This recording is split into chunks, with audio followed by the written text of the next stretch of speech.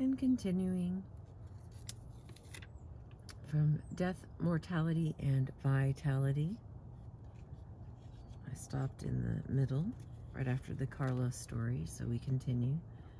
Other survivors avoid living full and active lives, not only out of guilt, but out of fear.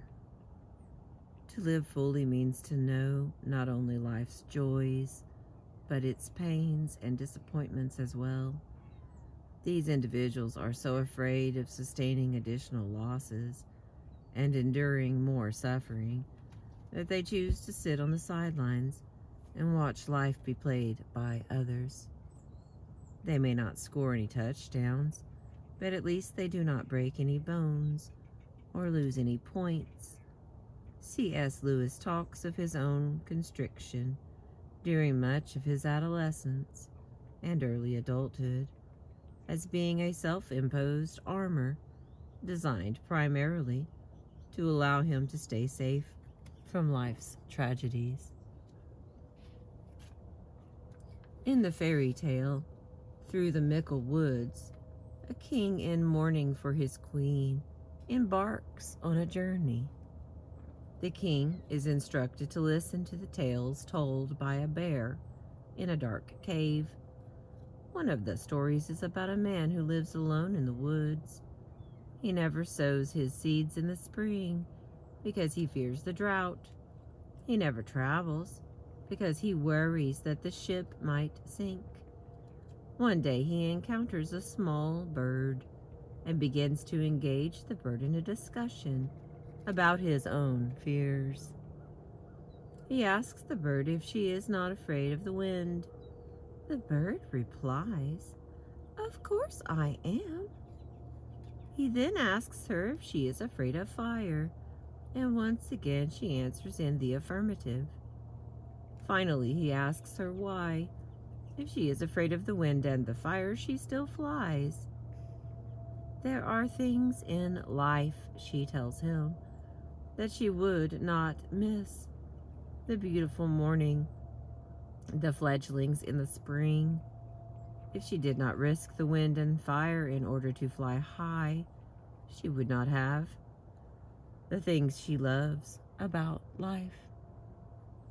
The bird tells the man, moreover, that both joy and sorrow are necessary for her song. Unlike the man who lives locked away, accompanied by only his fears, the bird takes risks because she wants to live life. For some, the fear is more explicit than just the pain and loss of living. The fear is specifically a fear of dying. To begin to live is to allow the possibility that one will die. The 17th century verse concludes with the line, "He that begins to live begins to die." To engage life in its fullest, to be open to all that life has to offer, is to acknowledge the reality and the inevitability of death. For some individuals, under living, the life that is not really life is an attempt to fool the angel of death. Just as the ancient Israelites smeared their door frames with blood so that the angel of death would pass over their homes, these survivors play possum so as to fool the angel of death.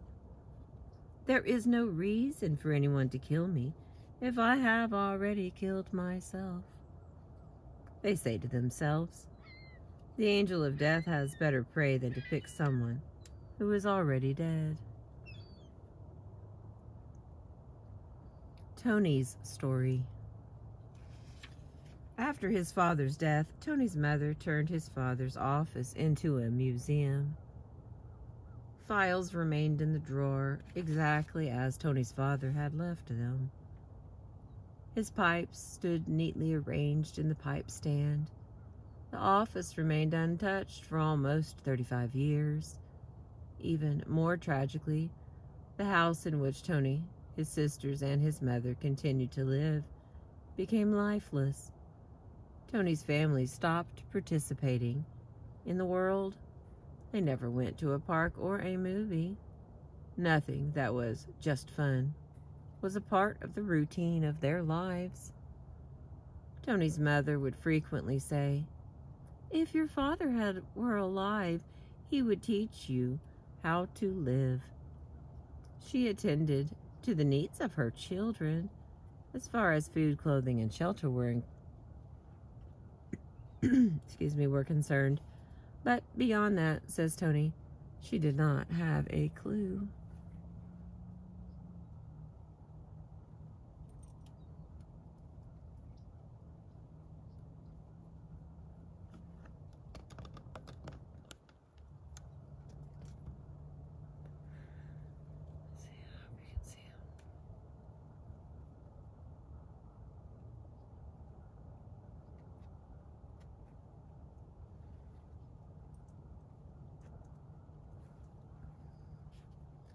Tony found some solace in the church school he attended.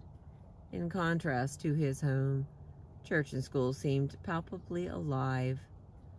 But the teachings of the church did not encourage him to be a passionate little boy.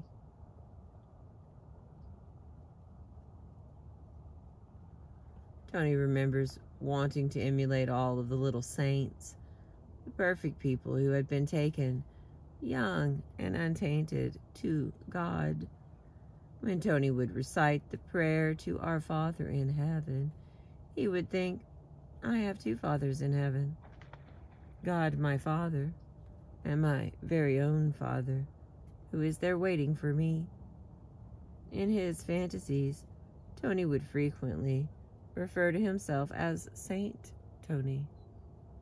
Even as a young boy, Tony became aware of the confusion that was building inside of him. The most alive people he knew were dead. The people he lived with on Earth seemed like the walking dead. Only Tony felt so tied to his mother and her lifeless life that if he went more than a half an hour away from her home, he would have an asthma attack and need to be brought back. Tony's forays into the world were limited by his pathological attachment to his mother and the mausoleum in which she lived.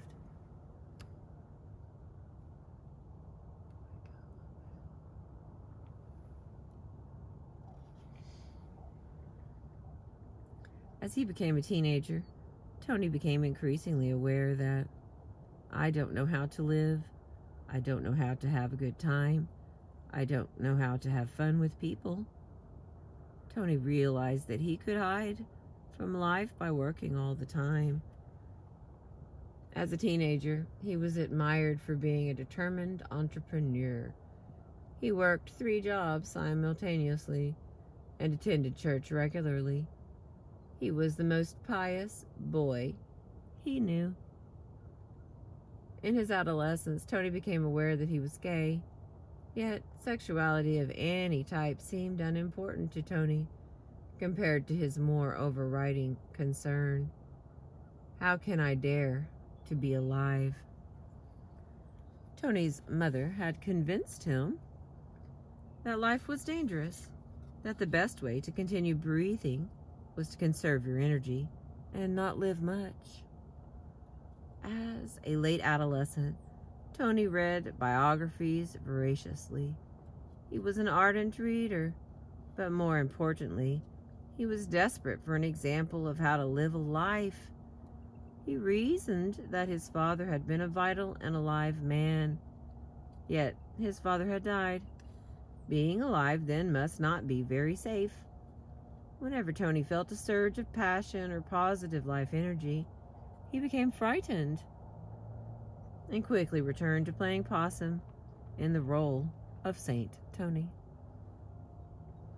When he left home to go to college, Tony was terrified that he did not know how to function. The world of college offered Tony an artificial infusion of liveliness. Drugs and alcohol were one way a deadened boy could feel alive.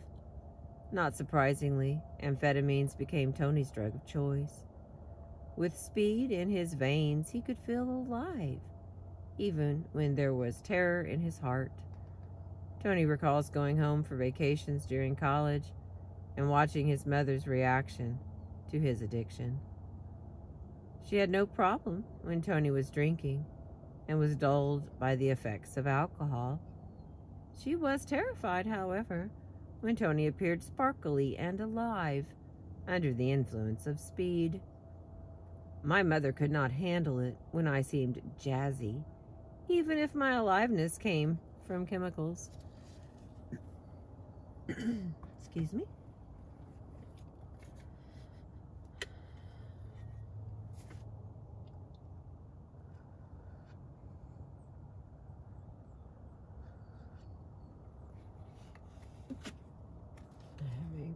Awesome coffee cup I got for my son.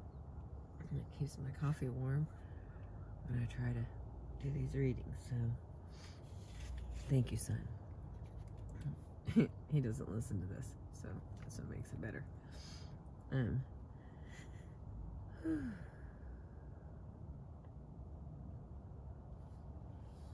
see, where was I at?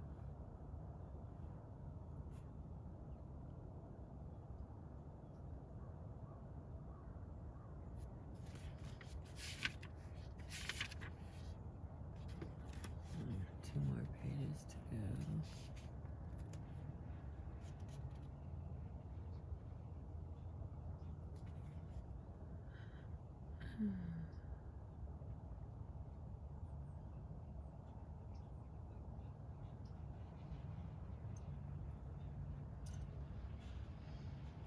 In his late 20s, Tony joined Alcoholics Anonymous, and in the 12-step recovery program, he began to gain control over his addiction.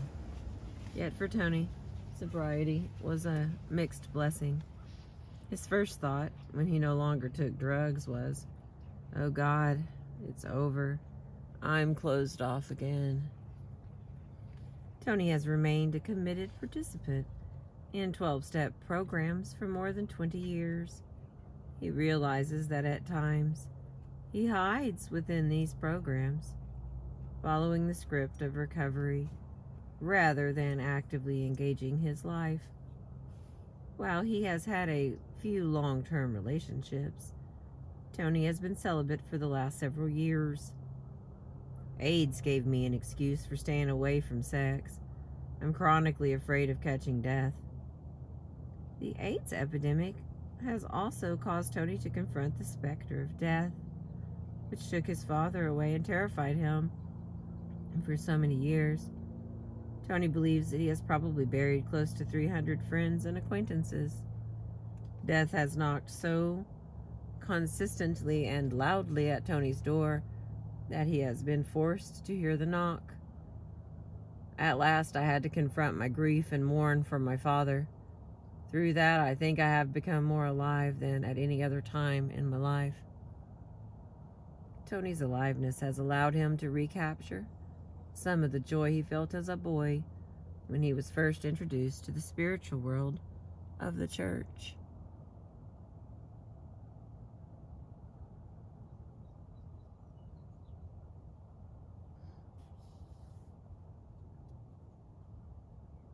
While his early passion for religion might well have stemmed from his fear of dying, Tony's current faith seems more real and more deeply felt. C.S. Lewis, who, like Tony, walked for years in the shadow of death, felt intense joy as he began once again to feel his feelings. For Lewis, joy led him to spirituality and to Christianity. At first, he merely experienced the excitement of his own aliveness. There was a transitional moment of delicious uneasiness, and then instantaneously, the long inhibition was over. The dry desert lay behind. I was off once more into the land of longing, my heart at once broken and exalted, as it had never been since the old days. Early loss may deprive some people of vital life energy. As with Tony, enthusiasm, vitality, and engagement fade in the wake of an early death. Others, however, feel inspired by early loss to live their lives to the fullest. Eleanor Roosevelt declared that one must never, regardless of the circumstances, turn one's back on life. Okay, I'm going to read that again so it makes sense this time. Others, however, feel inspired by early loss to live their lives to the fullest. Eleanor Roosevelt declared that one must never, regardless of the circumstances, turn one's back on life. Roosevelt experienced many losses in her life, yet she remained committed to living fully and vitally. Now look at there. I'm going to catch the birds flying in this morning.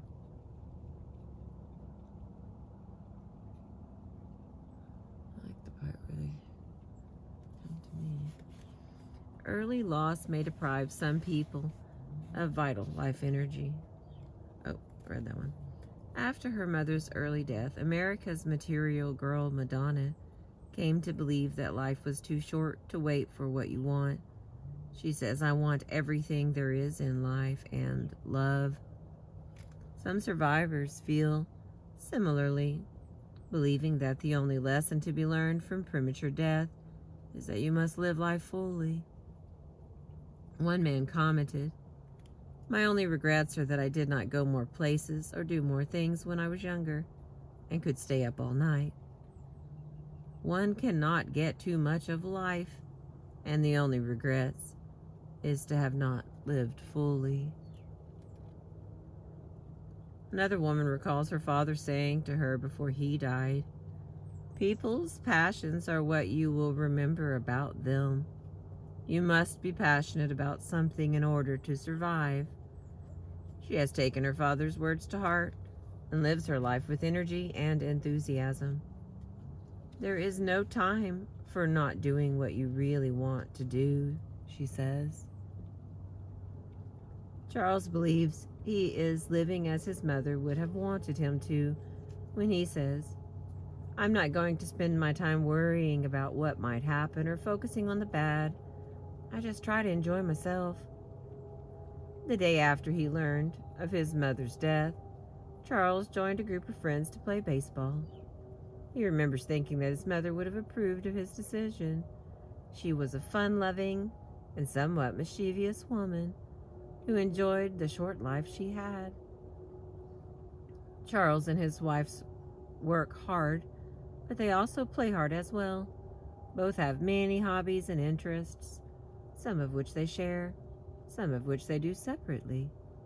They are always on the go. Charles declares, "We never run out of money. We only run out of time." He gets angry when he encounters friends who fail to appreciate the good things in their lives and only find something to complain about. "Most people can't enjoy life for what it is. Let me give you an example. I'll be playing golf with somebody, and he's a good golfer, but he's having a bad day and he starts to complain. I want to grab him by the neck and say, 'You stupid idiot, you're playing golf. There are no bombs dropping on your head. Nobody's jumping out of the bushes to hurt you.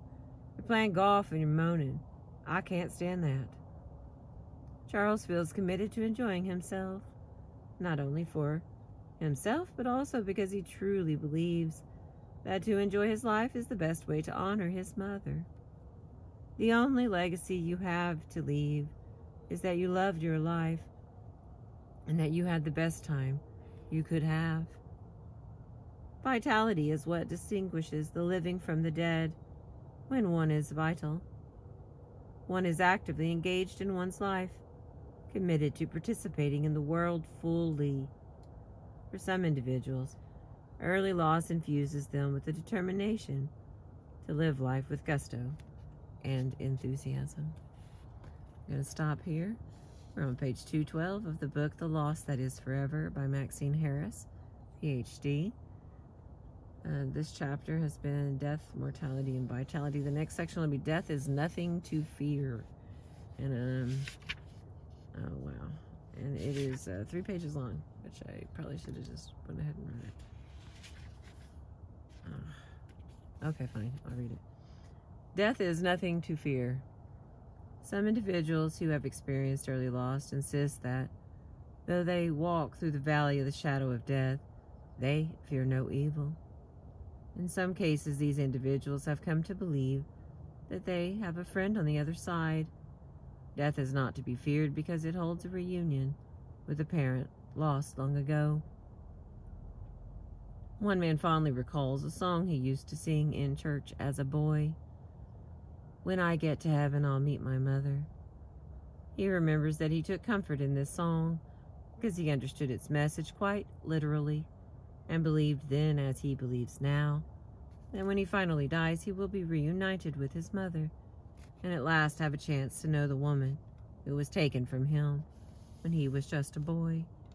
For some individuals, an anticipated reunion with the dead parent slips into a longing that begets suicide. One woman whose father had himself committed suicide felt no fear of dying because she was convinced that in death she would finally get to know her father. As a girl, she would often ask for information about her enigmatic parent. Her father was described as brilliant but troubled.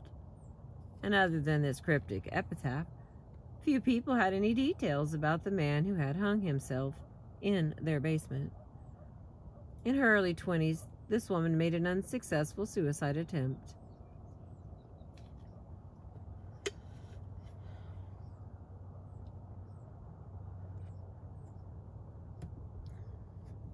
The overriding feeling I had, which gave me the courage to do it, was that I wanted to be with him finally. I wanted to go where he was so I could just know him. And that was in my head the entire day before I did it. She now believes that this aborted attempt actually did allow her to know her father. I am the only one of my brothers or sisters who has ever been suicidal, so I understand what he did in a way that I don't think you can, unless you have been suicidal yourself. She has made no subsequent suicide attempts, yet she continues to insist that she has no fear of death, because when she does finally die, she will be reunited with her father. For many who have lived a long life, an acceptance of the inevitability of death comes in their 70s or 80s. One looks back over years of struggles and accomplishments and feels satisfied with the result. If, however, because a parent died young, an individual only expects to live to 40 or 50, he or she might arrive at this late stage of life prematurely. As a man or woman still in midlife, the individual might come to an acceptance of death after what is believed to have been a full life. Several individuals who were in their late 40s and early 50s expressed a strong sense that they would accept death if it came. One woman asserted, "I feel like I have lived through the major events of life. I have children, I've been a good mother, I had good and bad relationships, been professionally successful, and I have dealt with loss. There is nothing left now to do but just enjoy the rest of my life." Excuse me. Although she was barely 50, she felt that she had tasted life fully. She had seen both her mother and father die young, and felt ready to accept death if it came her way. Another man maintained, "If there is a tragedy in dying, it is in dying too young. I feel like I have already lived a pretty full life. I don't want to die. Don't get me wrong, but I have the sense that death is a part of life. It is there. You accept it." This man, also in his 50s, had had a successful career and raised 4 children. Many people his age would be looking forward to a long and rich retirement. As the son of a man who had died quite young, however, he felt that he had already had more than his share of living. Another man who suffered a heart attack in his 30s also expressed an acceptance of death as part of the natural rhythm of life. "I'm not afraid of dying. In fact, I've had to face it fairly realistically. I feel comfortable with the reality of it. It's not that I'm ready to die. I just don't have any fear of it. I'd like to hang around and see a couple of grandchildren and have a few more enjoyable years, but it wouldn't really bother me if I couldn't, because my life hasn't been that bad, that short, or that unfulfilled. Jean-Paul Sartre, in commenting on the death of a young colleague, maintained that every life is complete at its end. A full life has a beginning, a middle, and an end. It does not have a preset duration. When it reaches the end, it is complete. Some individuals who had experienced early loss felt the same sense of completion in contemplating their own lives and their own longevity. Although they were all but by modern standards individuals who might expect to live many more years, those who had come to accept death had somewhat precociously reached the final stage of adult development, the stage of integrity, in which one comes to one's life as an integral whole, meaningful and sensible in itself. Folklore and fairy tales are filled with images of death, usually depicted as an old, decrepit, deceitful monster. Yet no life passes without making the acquaintance of death. There is a Buddhist parable in which a woman runs to the Buddha after the death of her young son. She is weeping and devastated and pleads with the master to restore her son to life. The Buddha tells her that he will gladly help her, but first she must obtain 4 pomegranate seeds from a home that has not known death. Initially, she is elated and proceeds to scour the town in search of a family free of death, where she might obtain what she needs. Of course, she is unsuccessful. No home has not known death, and in time she comes to realize the wisdom of the Buddha's lesson. The person does not exist who has been untouched by death. Yet for most people, death does not make an appearance until an individual has enjoyed a full life. We are spared having to deal with loss and tragedy until we are better able to handle the trauma of death. When people meet death in childhood, it marks them. Often they change the way they understand their own lives, the way they perceive time, and the way they move through the life cycle.